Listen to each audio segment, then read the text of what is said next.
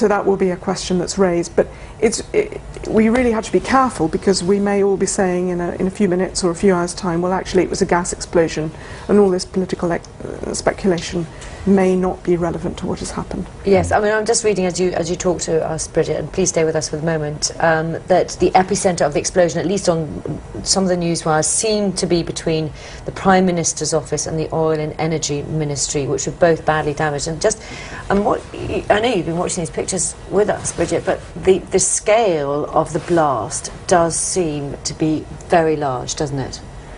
It does, but I mean, that doesn't mean to say that that means in itself that it was deliberate, although if it was deliberate, well, it has caused a large explosion. We can see the smoke rising above the capital still now.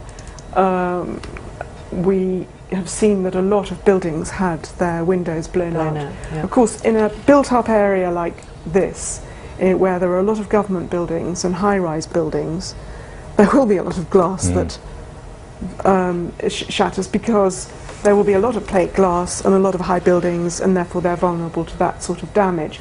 But if you look there on the street, it clearly is a scene of some devastation, although still people on the streets.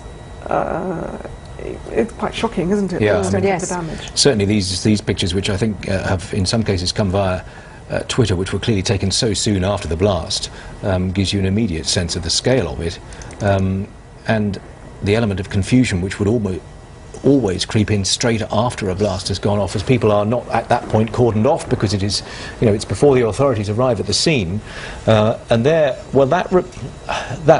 may or may not be significant, of course, because there was a report, wasn't there, about a car, I think Reuters talking, Bridget, about a car having been found damaged nearby. Well, you would always, if you were there and thinking about this in journalistic terms, about what might it be and what might be the motivation and what might be the relevant elements, you would say, well, is there a mangled car? And lo and behold, there is. That doesn't necessarily mean it's relevant.